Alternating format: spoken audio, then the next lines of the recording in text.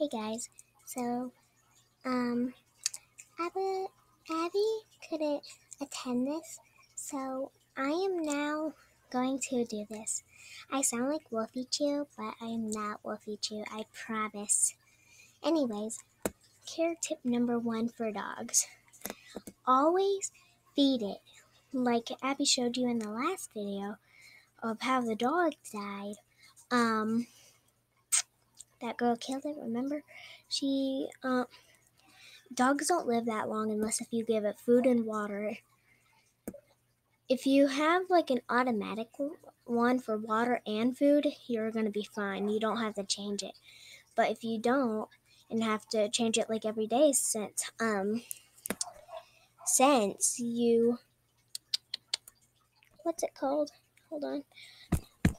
Is this thing even on? Okay, it's on.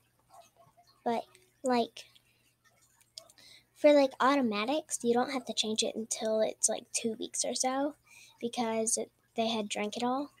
Unless if they drink very little water or if they drink lots of water.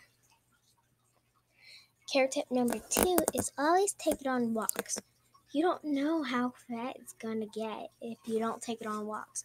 Take it like on a walk every week. Like take it on one walk in a week. You just gotta take care of it, you know? If you really want to own a dog, please contact your local animal shelter. Look for a dog that's not too pricey, but not too pretty. And also take great care of it.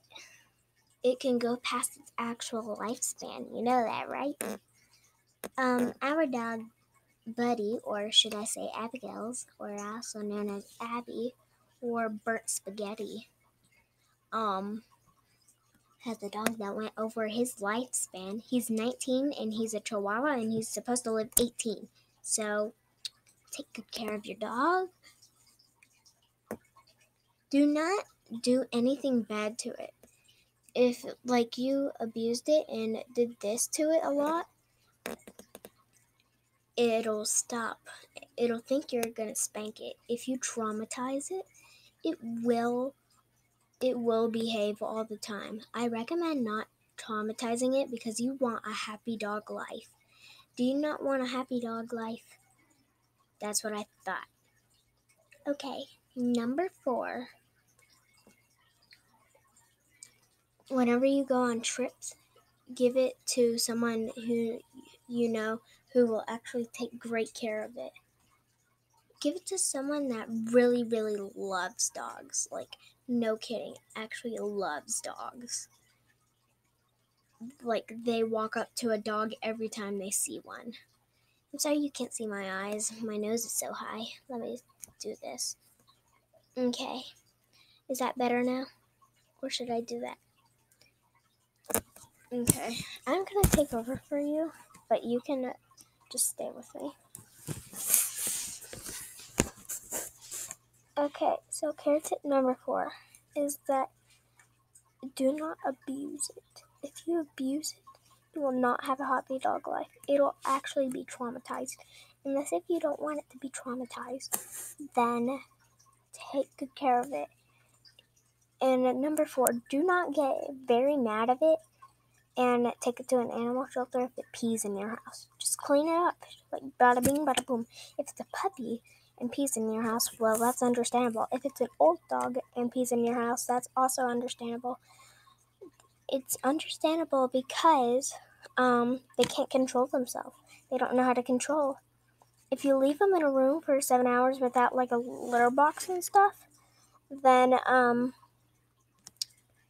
it'll pee everywhere. So you gotta leave like a litter box with it. Not saying that it's a cat, but just saying like just leave a litter box, please. Number 5.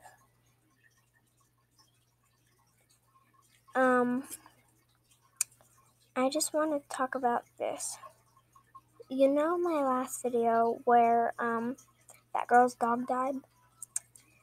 Do not drag it by its collar.